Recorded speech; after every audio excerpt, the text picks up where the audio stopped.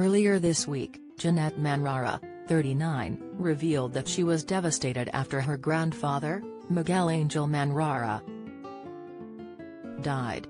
She broke the news via Instagram, where she posted a sweet tribute video to her 525,000 followers.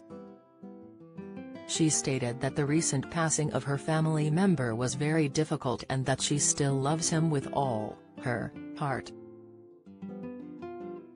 Manrara has since been spotted in public putting on a brave face following the heartbreaking news.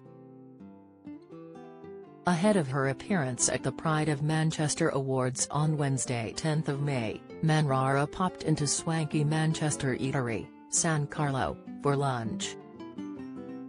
The Strictly Come Dancing, It Takes Two host was accompanied to lunch by her husband, Janette, 33.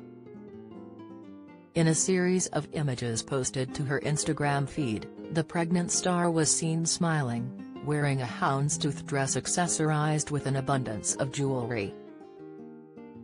The carousel caption reads, "A perfect lunch date," and it also features a photo of former Strictly professional, Janette, getting ready to dig into a plate of seafood pasta. Following the post, the presenter was inundated with positive comments from fans. Don't miss.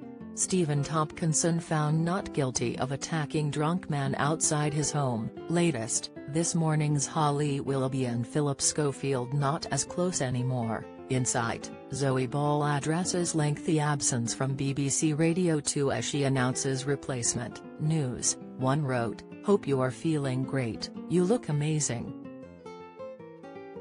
Another Instagram user said, "Beautiful couple and soon to be a beautiful three." A third wrote, "My favorite couple. You're going to make gorgeous babies." Following the fancy lunch, the pair hit the red carpet at the Pride of Manchester Awards, which was held at the Kimpton Clock Tower Hotel.